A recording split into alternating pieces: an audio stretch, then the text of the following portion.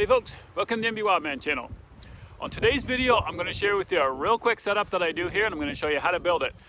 So this is what I use. This double box is what I use for weasels and squirrels. Now here in New Brunswick, we have to have our squirrel traps or weasel traps completely enclosed in a wooden box or a metal box with an opening no larger than 3.75 centimeters, but basically 1.5 inches, okay? So I'm going to show you what I got here. I got a nice double squirrel, and then I'm going to take you into the shop and show you how to build one of these. So this is what we got. Nice double squirrel catch here, one on each end of the box, and I'll show you how it works, and then I'll take you into the shop and show you how we built one. So you flip this up, piece of cake, there we go. So this is designed 2 rat traps, right?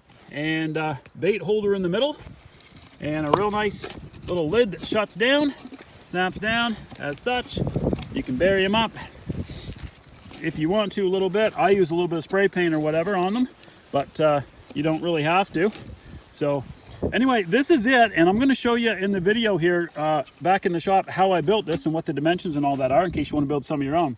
I also do some singles, and I'll show you what the singles look like right now. So here's the single version here. It's pretty much the exact same as far as dimensions go, except the back door obviously is solid, and the front door, same way, right? You've got the front door with the hole, and then when you open this baby up, right? So it's just, you've just got the single bait hole in the back, and you've got your spot for your rat trap. So sometimes I do singles, especially for weasels. I find that usually weasels don't usually travel together, but a lot of times you'll get doubles on squirrels, right? So as you can see in the video that we're doing, we got a double on the squirrel. So anyway, that's my version of the single box, and it's like I said, it's the same as the double box, except you don't have that extra piece on the outside. So. Okay, so those are the single ones. Now, I prefer the doubles for this exact reason, especially for squirrels, right? So lots of times you get a couple of squirrels that are traveling together, and this big tree here there's been squirrel tracks all around it. Back through that little island of woods over there's been a lot of squirrel tracks. So, and obviously I'm right, because I got a double overnight here. So anyway, if you do find that you get some field mice, on occasion you'll get field mice that'll get in here, not snap your rat trap, but steal your bait. You can put a little piece of wire mesh, like over the holes, into the bait pile. So if you put a little piece of wire mesh in there, and then when you close this down, then your field mice can get in there.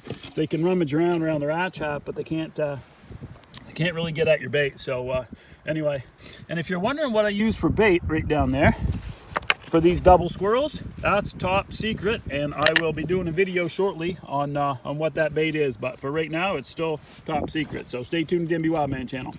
Anyway, here we go. Here's how you build this baby. Okay, so to get started here, we're going to need 2 pieces of 3/4 inch plywood, and they're cut 22 inches long. Okay, they're also cut 5 inches wide. Okay, so 5 wide by 22 inches long, and then I mark one piece as such. 3/4, and then an 8-inch space, then 3/4, then a 3-inch space, then 3/4, then an 8-inch space, then 3/4. That's how I get started. Now keep in mind, this is for a double. If you're going to put a trap on each end, so if you got a pretty good area with lots of activity. If you're going to do a single, you only need to mark it as far as this 3/4 mark here.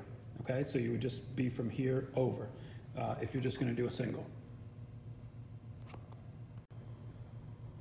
Also going to need a couple of pieces 4.5 inches wide and that same 22 inches long. Those are going to be the sides of your box.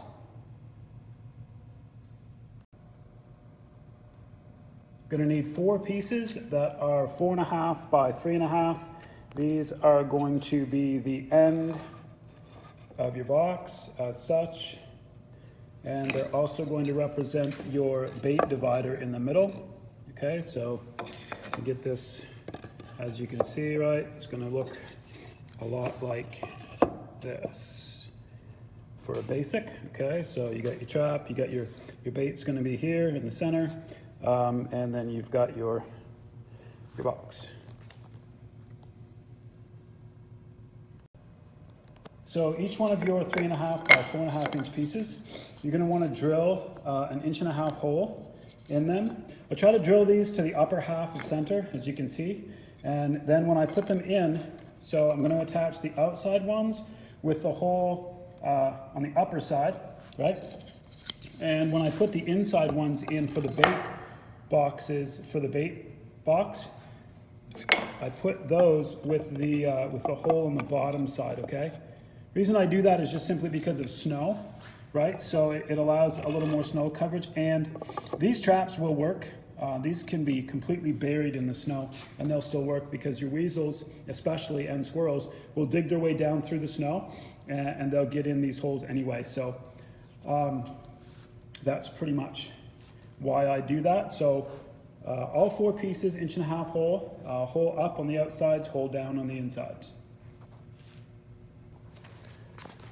Next step I want to do is I want to measure back on my wall pieces 7 inches from the front, from the front up here, and I want to go up 1 3/4 inches, and I want to drill a hole in that in both sides that's big enough to run my piece of rod or my nail or whatever it is that I'm going to use. I want to drill it big enough that that will go through easily. Lastly, just a couple of pieces of the old tie down strap, right? Screwed in the top and then screwed on the back there. Creates a nice hinge, all right?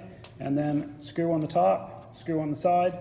Little tiny piece of wire is going to go there to make sure that the box is latched down, right? So this is just going to tip up like this, right? It should, if you attach these, you know, loose enough at the back, when you open this up to set it, it'll flop all the way back out of your way, right?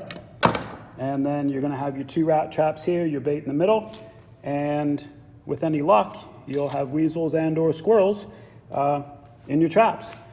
So anyway, I hope this helps you out, and it's something that you can use out on your line. This is a great tool, especially here in New Brunswick, where you have to have everything enclosed in a box, so you can't have any open traps. Anyway, until next time, happy hunting from the MB Wildman channel.